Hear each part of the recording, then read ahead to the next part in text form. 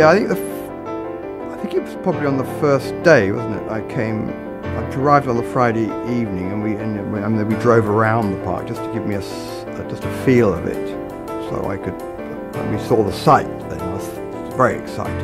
And then the next day, just for about an hour, I had on my own with the poles, and I just put some in, not trying to make a form, but just putting them in. So I was actually got my feet on the mound. And I was actually thrusting like a spear into it. I was actually physically engaging, because there's an aspect of my mind thinking working, but there's a lot to do with my physical experience of land and of growing. It's actually right in me, and you need to connect physically with the space.